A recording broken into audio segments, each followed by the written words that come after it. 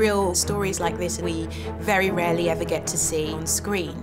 Ruth and Seretse embody the best of what love is, which is sacrifice. They were just trying to see each other, and in the process of fighting for that, they fought for so much more.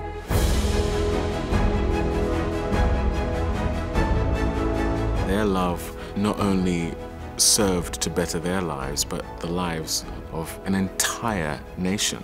It can become a bit daunting when you realise you're telling somebody this important story. But what I really wanted to do was just doing justice. Roll, please.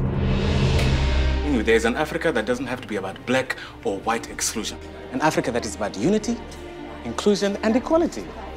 Seretse Khama represents strength, he represents principle, he represents leadership. This is a man who definitely had a kingly bearing. I must have met about 30 people who knew him over the years, and every single one of them said that he was the loveliest, gentlest man that they have ever met. So he obviously had this real inner core of humanity in him that made him one of the great leaders. I will never achieve anything worthwhile if I leave my heart here.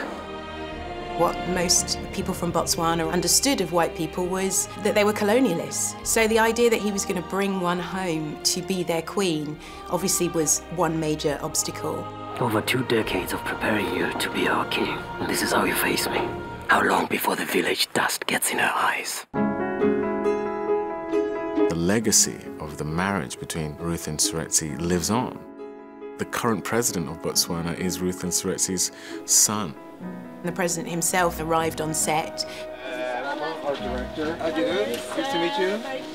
Good, thank you. He saw David dressed as his father, and then later Ruth dressed as his mother. Well, yeah, I'm again with my parents. I could see in his eyes that he was pretty affected by that, but he kept his composure. There's something so beautiful about the full circle of that, shooting there while he's president. And it was sort of in that moment that it really hit me that there was this man and he was a testament to Ruth and Seretse's very real legacy. They are so much in love that no one can defy it, no one can break it down. Whatever is thrown at them, they just say, we're in love, we're staying together. I have a new vision for our nation.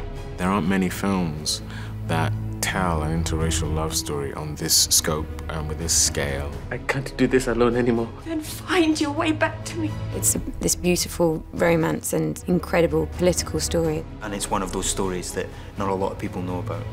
My home, our home.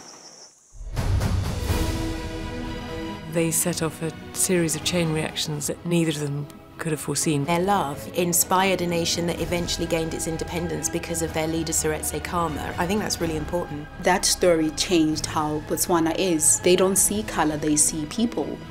I found out when I talked to the people, they knew so much about their history. And having that told, it makes them feel like the whole world now will know them. It is time!